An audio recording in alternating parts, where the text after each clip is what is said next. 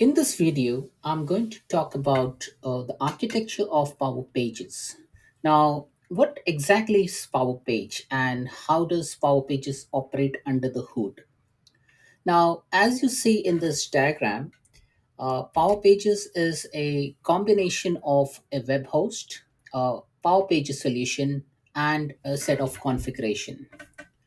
Web host is basically a hosting mechanism where all the Power Pages sites are hosted.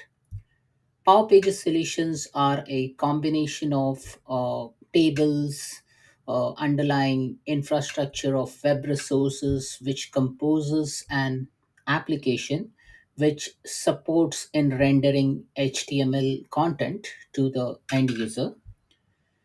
Configuration is basically a set of website specific uh, configs related to site markers, URLs, redirects, forms, snippets, those sort of things. Web host. So, web host, as you see in the screen, it is basically a hosting infrastructure which allows an end user to like provision a page and render it on a website host. Now, the hosting infrastructure will take care of your redirects, it will take care of your underlying certificates.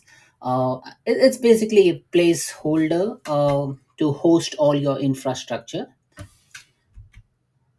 Portal solutions, as I mentioned to you, portal solutions are basically a solutions which supports the underlying architecture of Power Pages site.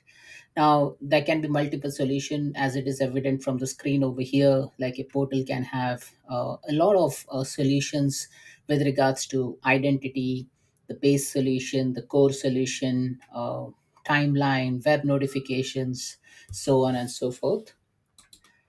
Portal management will include a lot of configuration parameters, namely settings, bindings, site markers, redirects, shortcuts, basic forms. So these all things are some sort of like a backend database, which will allow you to configure your website in a more structured and seamless manner.